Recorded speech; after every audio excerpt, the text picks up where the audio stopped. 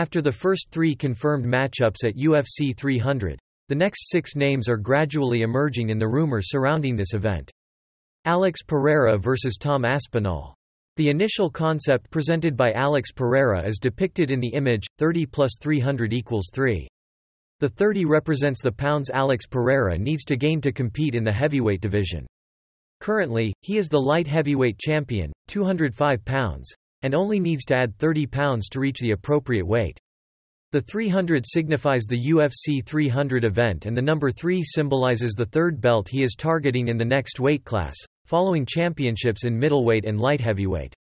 With the current heavyweight champion Jon Jones on hiatus due to injury, Tom Aspinall, the interim titleholder, might have to defend the belt.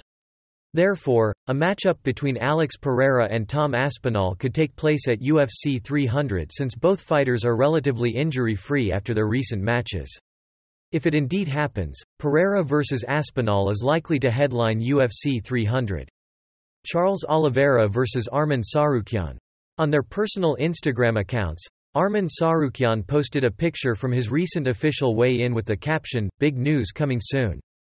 Simultaneously, former lightweight champion Charles Oliveira shared a photo from the octagon with the words, "The champion will be back." These hints immediately lead fans to anticipate a title eliminator at UFC 300.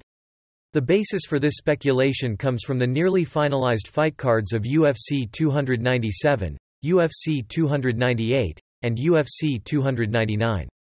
With champion Islam Makhachev resting during the Ramadan fasting period, he is unlikely to appear in any of the 3 events, including UFC 300. Holding the top positions of 1 and 4, both Oliveira and Tsarukyan need one more victory to secure their spots in the title contention, especially with Justin Gaethje, top 2, actively seeking a fight against Makhachev.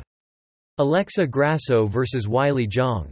Among the 3 rumored matchups, Weili Zhang and Alexa Grasso, the current champions in strawweight and flyweight for women, are the most active on social media. Weili Zhang, after defeating Amanda Lemos at UFC 292, expressed her desire to move up in weight for a super fight with Alexa Grasso. These are the only remaining women's weight classes that have not witnessed a clash between the reigning champions. Holding the top 2 positions in the pound-for-pound rankings, both women have been dominating their respective weight classes. Moreover, they are queens from the 2 UFC markets they aim to target in 2024: China and Mexico. This adds significant allure to UFC 300, and Weili Zhang and Alexa Grasso have been consistently inviting each other to step into the octagon at the event.